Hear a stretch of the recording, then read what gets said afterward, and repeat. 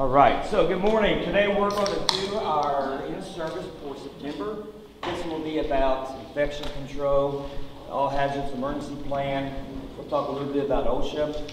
But first, to get us started, we have Blair Gammon here to talk to us about our employee evaluation. So let's give it up for Blair Gammon! Come on now, you can do better than that. It's Blair. Try it again. Blair Gammon!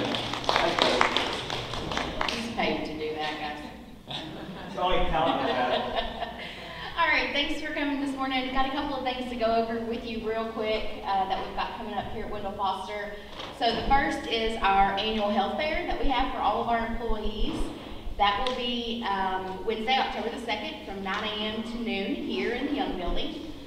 We will have our biometric screenings, which we'll talk about more in a minute, our flu shots. We'll have chair massages, we'll have a food truck, we'll have vendors. So if you are available, if you're working or if you want to stop by, feel free. We're going to have giveaways, goodies with bags, with stuff in it. If you are not able to make it, we will have extra bags that we will be handing out so that you get all those resources. So that is 9 a.m. to noon on Wednesday, October the 2nd. We are doing our biometric health screenings again this year. If you were here last year, you may remember that we had the health part come and they were actually here during our health fair on that half of the room, and they actually did the screenings for employees who wanted to participate. So our window for completing those screenings for 2020 is going to be Wednesday, October the 2nd through December the 4th. So there's a several week period there that employees can participate. This is open to all employees regardless of your participation on a medical plan. So what you may remember is that we test in 5 areas. We look at blood pressure, BMI, total cholesterol, A1C, and tobacco use. So for anyone who is on our medical plan, if you do the screening, you are eligible for $10 off for each of the areas that fall within the National Health Institute's target range. So you could get up to $50 off of your premiums for 2020 every month if you participate and you fall within these limits. If you're on an Employee Plus Children plan, you actually double those credits. You can get up to $100 off. So there is some money on the table if you wish to participate in that. Again, you don't have to be on our medical plan. You of course won't get the premium discount if you're not on our plan, but it is a good way to see where you fall and get some education on your own personal health. So there are 2 options for this. So option 1 is to actually do it here on site. That's October the 2nd and October the 3rd. They're going to be here from 6 a.m. until noon. If you would like to participate in this option, we just ask that you sign up. We've got sign-ups over here on the table. They're 15-minute appointments. And so you show up, sign in, and they will take you to all of the stations, give you a counseling on where your health is, and then they will let us know what your credits need to be for the next year. If you participate on site, you're going to be eligible to win a $50 gift card. So just keep that in mind. It's another way to possibly get some free money. The other option, if you are not able to do it on site or you're not comfortable doing it on site, is that you can go directly to the health park yourself between October 2nd and December the 4th and get that completed. So if you want to use that option, just come to HR, we'll give you a voucher. You just call the health park, make an appointment, go up there and do the screening, and then they will let us know what your credits need to be for the next year. They do recommend fasting for 8 hours, highly recommended for your scores. We understand that not everyone is able to do so, maybe due to your work schedule, or maybe due to your personal medical situation. So we do recommend you talk to your doctor. They want you to fast, but I will not tell you you have to fast. You just need to speak with your doctor and make a decision if that's best for you.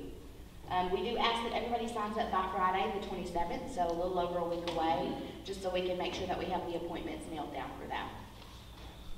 And we will also be offering flu shots both of those days.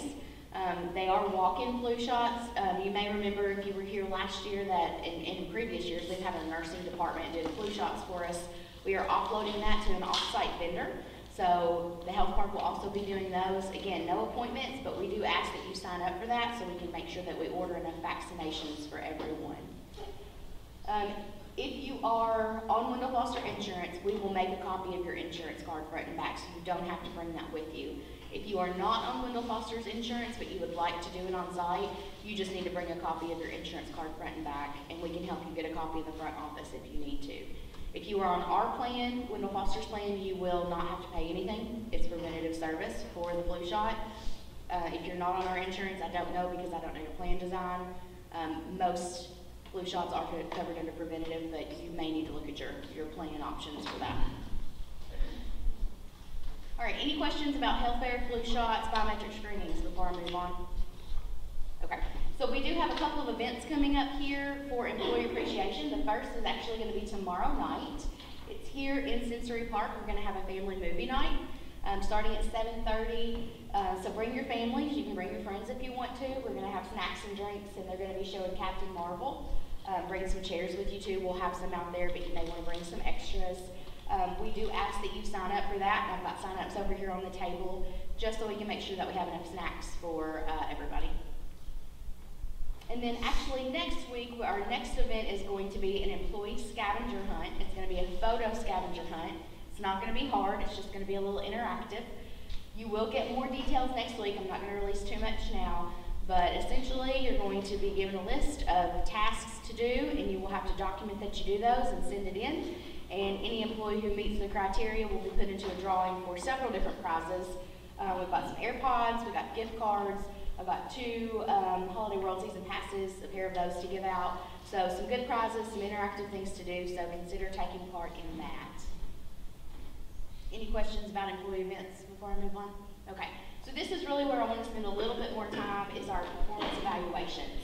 So if you were here at the beginning of July, you may remember that we had supervisors hand out performance evaluation to you for this next year. We asked that you do a self-rating on your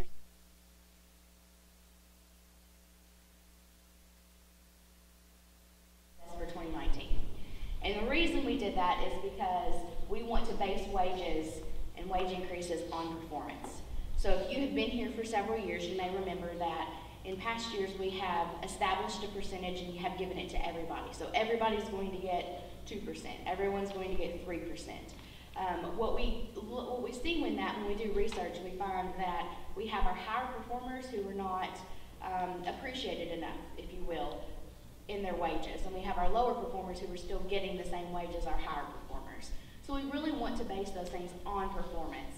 So we created an entire system, so those of you who got that, you may remember getting it, doing your self-rating, and having a due date to turn that back into your manager.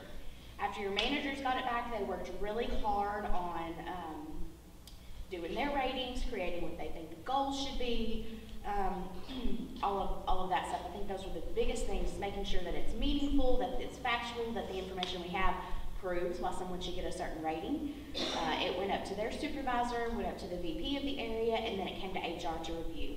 So HR has reviewed all of those evaluations, and we looked at those to establish if they were fair and consistent across the entire organization.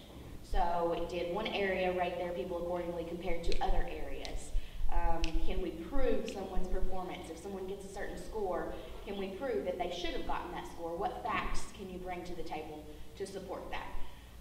So that we can make sure that at the end of the day, everyone got a fair, consistent, meaningful rating, and then their performance merit increase will line up with that. So these are actually ready. They will be administered soon. But I wanted to take you through the rating area because this is what I think when you get your evaluation back that you may have a couple of questions about or you may wonder about.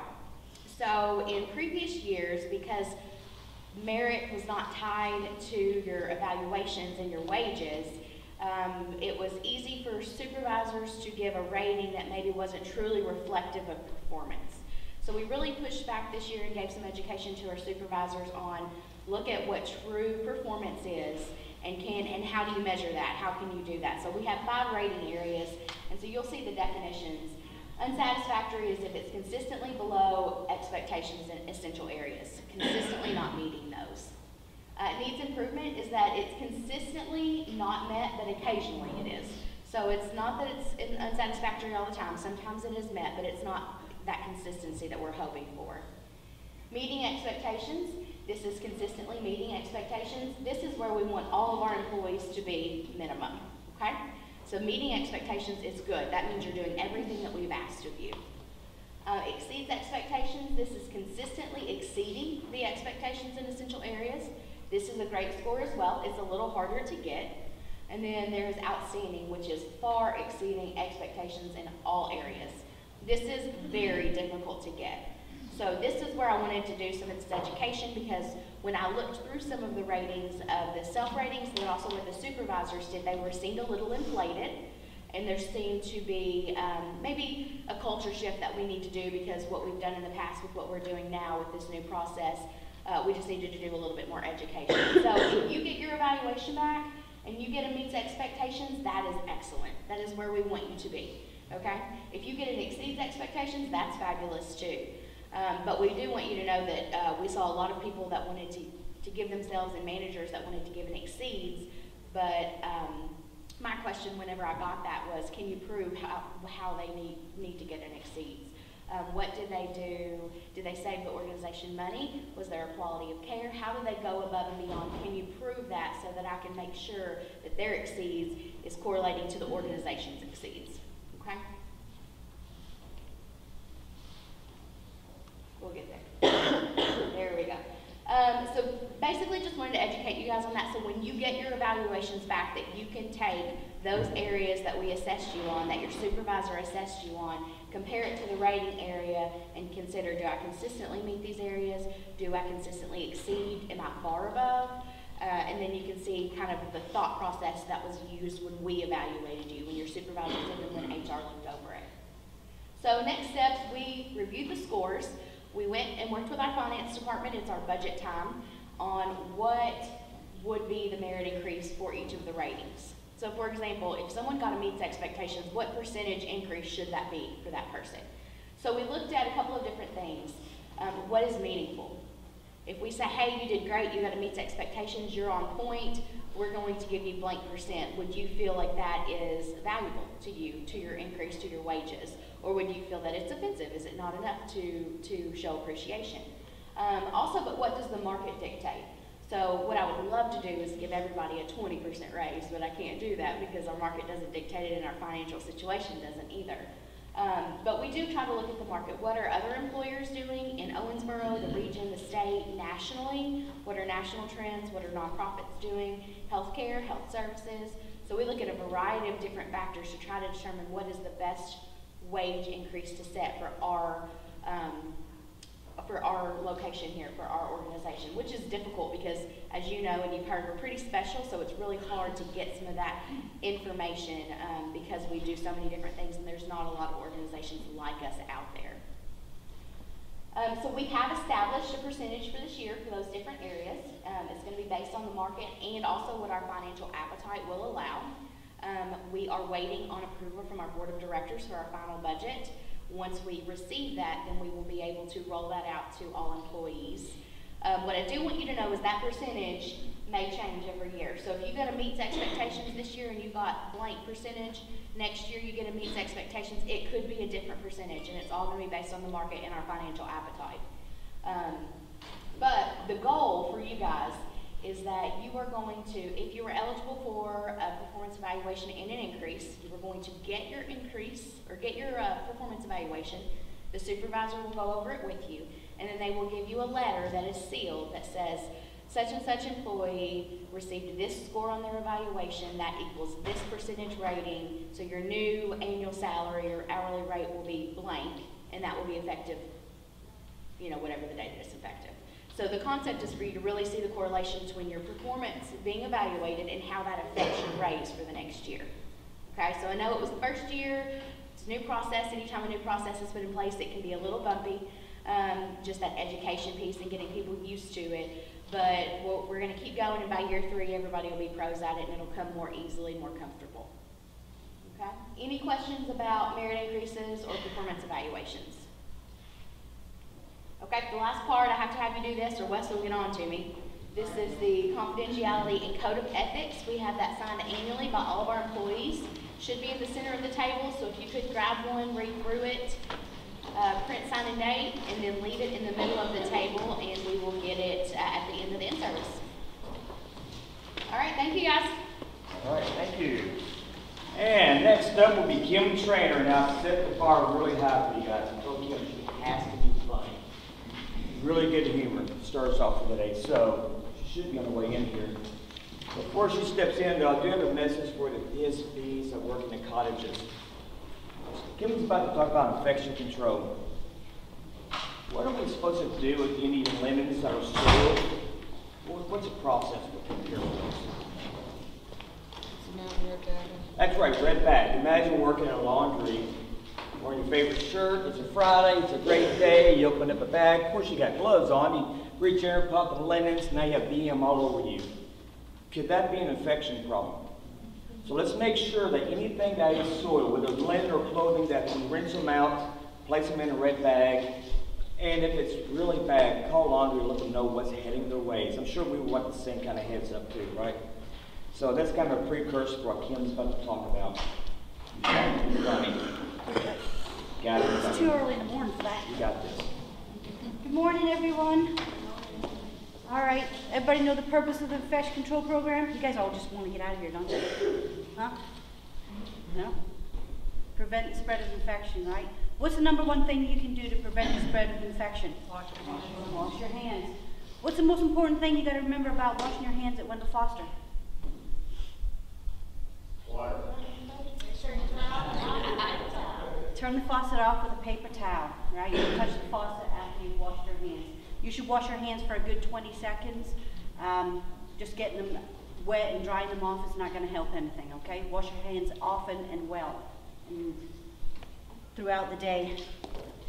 That's one of your chest. Make sure I can put it all over your first, huh?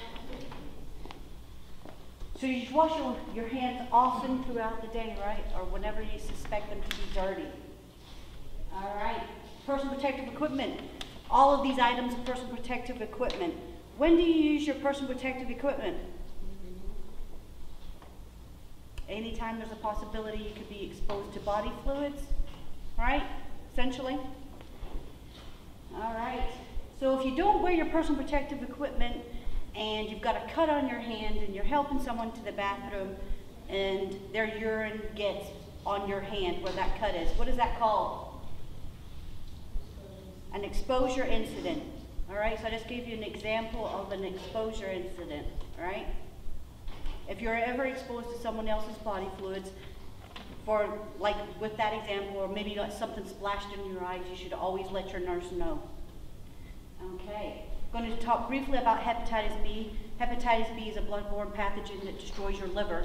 Your liver is an essential organ for life. You got to have one, or at least part of one, right? It does a whole slew of things. But in the healthcare setting, how do you get exposed to hepatitis?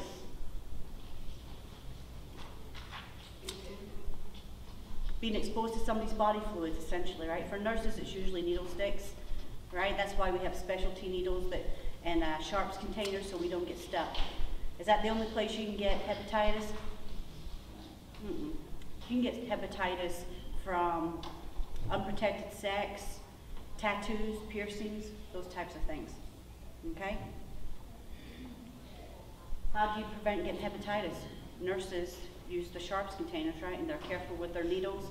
We have specialty needles that slide up and protect the shaft of the needle from ourselves, right? And if you've got cuts or anything, you wear your gloves. If you're going to be exposed to body fluids, you take precautions, right? Try not to get splashed or exposed in any way. So that's how you prevent it. HIV virus is also a bloodborne pathogen. This organism works to destroy your immune system. You've got to have an immune system, right?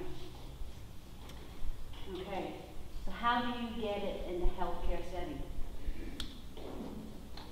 Exactly the same way as hepatitis. So if you're at risk for one, you're at risk for the other, right? Needle sticks, exposure to body fluids. Is that the only way you get HIV? No. Unprotected sex, tattoos, piercings, IV drug use, right? Last thing we're going to talk about is the flu, okay? The flu kills upwards of 40,000 people every year. I'm sure Blair told you next month we're going to have our flu vaccines here. I highly encourage you to get it. How do you prevent yourself from getting the flu? Wash your hands. Absolutely. Wash your hands. If you have the flu, what should you do? Stay home. Yeah, don't spread it to others. It's very easily spread. Do you guys have any questions?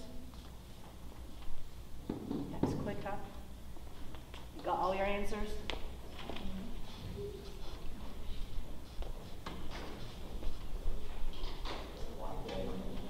I'm tired too. They're all my. Yeah, I'm dragging also. Yeah. Well, I'll do my best to make this end painlessly, all right? Bear with me for two more things. This is a topic that is kind of new to us here, lockout, tagout. I'll try to make this as simple as I can. We have great maintenance men here. They fix everything for us, don't they? In fact, we break things every day. I think Ronnie can agree to that. I really believe we can make some money being a proving ground for equipment. If you think it's durable, send it here to Wendell Foster. We'll send it back tomorrow in pieces. That's pretty much how it is, right? So they're always fixing things, working on stuff, and there are times when the item they're working on can be charged with electricity. It can be hazardous to them. So they have to put precautions in place to protect themselves. So today we're going to talk about lockout, tagout. And this affects you because you may be working in an area in which maintenance has locked out a piece of equipment. And the equipment that comes to my mind the most are, breaker boxes. You have a breaker inside that you shut off to shut off electricity to an outlet, right? What would happen if they're working on an outlet and they didn't turn it off and they touched the wires? Yeah, they're going to have a bad day. It's going to be shocking. We don't want that to happen. Now, what if they're working on an outlet, they turn the breaker off, and here I come, wondering when my computer's not working, I see the breaker's going to flip, I turn it on. What's going to happen to the guy? Yeah, he's going to have another bad day, and now I feel bad. So we have things we're going to put in place to prevent this from happening. It's called a lock.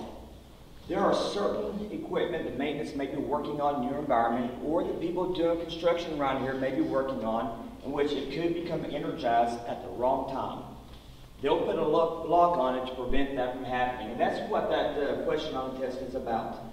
To prevent an object from becoming energized. Energized meaning electricity or it's starting up. We don't want that to happen. We care about our maintenance men, we care about all of our employees, and if a piece of equipment becomes energized at the wrong moment, at the wrong time, then you're going to have a bad effect on them. So you may see this once in a while, and the protocol that will take place is, if it's going to be something that needs to be worked on, maintenance will go around and talk with you. They'll tell you about it. They'll tell you that this may disrupt your computer use for a while. Maybe there's an item you won't be able to use for a while. They'll talk with you about it, let you know about how long it'll be down, and then they'll apply the lock to it. If they can't apply a lock to an item, they'll use a tag. Now the locks and the tags, because it's a safety thing, they're usually red in color. Universal size, universal shape. A lot of times they'll have the person's name on the lock so we know who applied it and on the tag itself. The thing is, as an authorized employee, they are the only ones that should ever remove that lock. And let me be specific. If I'm the maintenance man and I put the lock on, I am the only one authorized to remove that lock. Not any other maintenance man. Now, if I forget about the lock is in place and I go home at the end of the day, I'll probably have to answer to somebody because I left the lock in place and my supervisor can remove it, but it's going to require some paperwork. Those are the only instances where somebody else can remove my lock or my tag. Now, you are an affected employee. You're an employee that may be in an affected area or you could be affected by this lockout. We just want you to be aware of what's going on in your environment, and if you see something locked out, please don't touch it. If you see a tag on it, please don't touch it. Leave it as it is because we don't want anybody getting hurt, and you don't want that on your conscience because electricity can kill people. Now again, maintenance will talk with you when they're applying a lock. They'll talk with you when they're applying a tag, and they will talk with you when they're about to start something up. But just keep in mind, don't tamper with it, don't touch it. If somebody comes up to you and say, hey, can you remove that lock for me? Don't do it. Just tell them no, have them do it themselves. Whenever they're ready to release a lock, they will talk with you about it first. They're going to test the machine, and then they'll go ahead and remove it. Once it's removed, they'll tell you you're good to go. Maintenance does this for us quite a few times when they're checking the generators out. They usually go through the building and let us know that, hey, your computer might shut off. We're switching over to generators and test it. It's a very similar protocol. But we do have a lot of construction going on right now, so you may see this more and more. We want you to be aware of what's happening and be safe. Any questions on lockout, tagout? That's just a very general introduction to it. Just be aware if you see it, don't tamper with it. All right, now we're going to have the final topic of our all hazards emergency plan. How many people here, show of hands, were here during the ice storm we had years ago? How was our communication? Or was it? Yeah, it was a big joke, wasn't it? Phones were down, cell phones were down. Try to call your cell phone, you get the thing that says all circuits are busy. It's crazy how that happens. Now, if it can happen once, could it happen again? So we need to be more prepared each time an event like that happens. So now we are. So we have two forms of communication that we address in our all hazards plan. Our first is our primary, and that is the easiest way to communicate with people. We use a lot of that every day. Our phone systems, paging systems, cell phones, fax, and email. Our secondary forms of communication, that's our backup. It's stuff that we don't use every single day, but that we will if there's a need. I like to point out to everybody, for your own personal knowledge, and if there's ever an emergency at home for you, text messaging is great to use. Whenever you make a phone call and it says all circuits are busy, it doesn't mean your text message won't go through. So that runs on a different system. And your text message only has a little amount of data that goes through the system, so you can get a lot more of that through the system at once. And here's a great thing about that also. You don't have to send the text message repeatedly, like if you're going to call the person over and over again and hoping to get somebody to answer, right? You send a text message once, if it doesn't go through, it does not disappear. It just stays there in the system waiting for its moment to be sent to the other person. So if there's ever an emergency, text messaging is a very reliable method to use. So if all systems are busy with your cell phone, send a text message and then just wait. It may be 2 hours later, but that message will go through. And then we have our radios, and if we have to, we'll use runners. Does anybody know what I mean when I say runners? Anybody familiar with that? So if I have a message I need to send to Charday, I may have a staff member with me. I pass them a message, they take it to Charday, she sends a message, they come back to me. That's all we mean by that. That is the crudest backup plan for communication. We never have to get there, but if so, we can do it. Now every day we also use our paging system. I want to address this as a refresher. When should we page nurse staff? What are the conditions? Only an emergency, yes. What kind of emergency are we looking at? Life or death. Yes, if somebody's not breathing, somebody's bleeding, or somebody's unresponsive in general, altered level of consciousness, those are the reasons for a nurse staff. Now, if I just need a Band-Aid and I page a nurse staff, what are the nurses going to do to me? It could be life or death for me at that moment, right? So let's not take it there. If it's a situation that's a non-emergency, you can page for a nurse to call you at your workstation. That's great. Remember, when you're paging over the intercom and you're referring to cards A, B, C, or D, you want to do more than just the letters. If it's card C, say C as in cat, C as in cow, whatever else should come start with C. It just helps differentiate because, well, you know how it is on the paging system. It will pick up everybody else in the room except for you. Which is another great thing. If you're about to page something, look at your co-workers and make sure they don't say anything embarrassing. Because they will pick it up on the intercom and announce it to the whole world. So be mindful of that. And keep the phone about 6 inches away from your mouth, or you'll sound like Charlie Brown's teacher. Wah, wah, wah, wah, wah, wah, wah. And nobody will know what you're saying. So it's just some tips for when you're paging. And I have to say, Mary does a great job every day on that, so we can take some tips from her. And we also have the handheld radios that sometimes we use them, sometimes we don't. Key thing to remember is HIPAA. We never want to say anything on a radio that can divulge somebody's identity, medical care, condition, because while I have them locked down on certain frequencies, certain people that know how to do it can listen in. So make sure we maintain HIPAA at all times. And if somebody is listening in and they start talking filthy, ignore them, change the channels. Please don't feed the animals, all right? We know how people will act to this. We've seen this happen with Cottage A a few times, so change the channel, please. We also have our amateur radio that's up the top of the hill. Roddy and I are the operators for it. The antenna is about 25 feet up in the air, give or take. Now, while it's grounded, is it a good idea to stand right next to it in the middle of a thunderstorm? No. I would not tempt fate. I'm pretty sure we put it up pretty good. Don't tempt fate, please. You never know what could happen. Now, if it does fall over, don't touch it. Because if we're using it to communicate, it can give you a severe burn to your hand or anything that's touching. It's a lot of electricity flowing through there. And every month I try to go around and check our emergency kits. And this month I checked them, and every single weather radio was turned off, unplugged, and batteries were dead. Which is not new. We know what happens. Those radios are annoying. The alarm goes off, it's loud, scares you, it won't shut up. We unplug it, do everything we can. I understand, I'm trying to find a way to where it's not as staticky on those radios in the cottages, but I'm working with what I have. So please, let's leave them plugged in, turned on. If the alert does go off, hit the weather button, it will shut off the sound, you'll hear somebody talking, hit it again, and it stops. That's all you have to do. So I'm working on trying to fix that problem, but in between, please work with me on it. And the last thing I have is a safety reminder, 2 of them. Anytime we're doing our fire drill, should we use the door hold open button so people can come and go very quickly? What would happen if we do? If it's a real fire?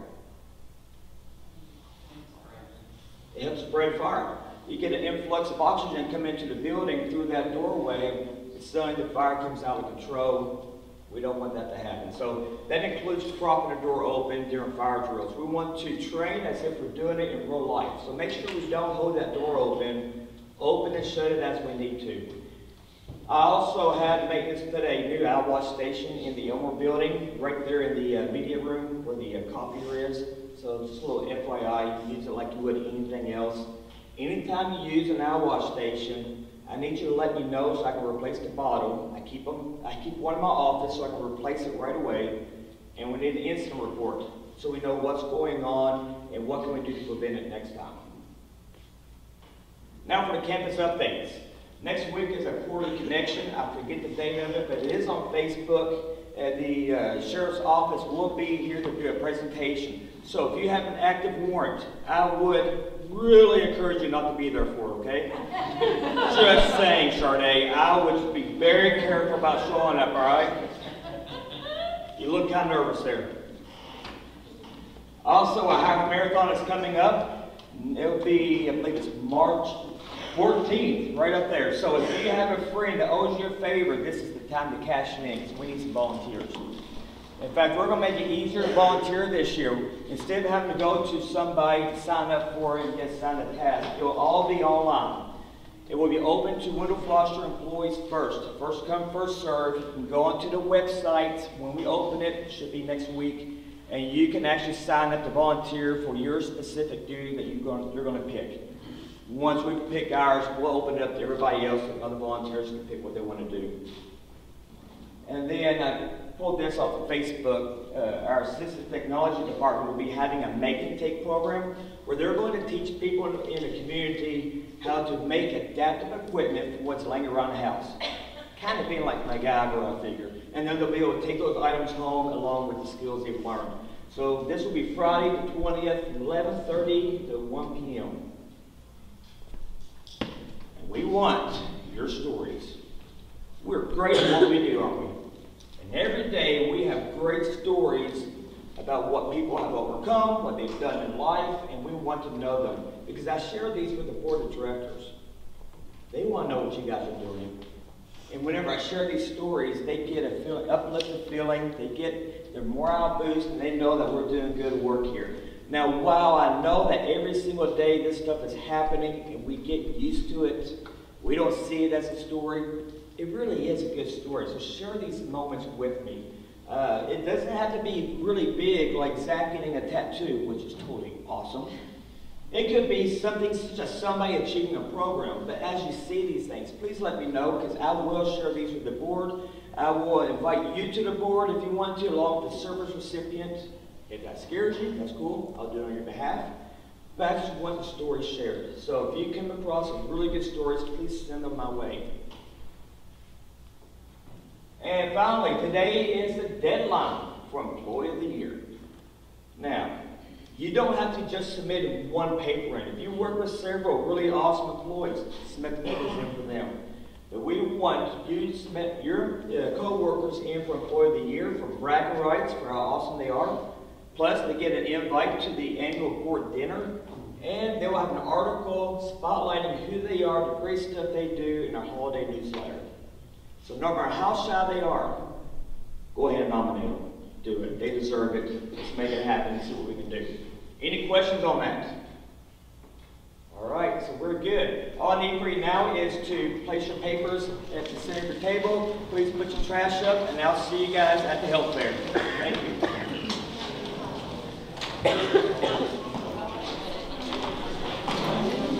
Dude.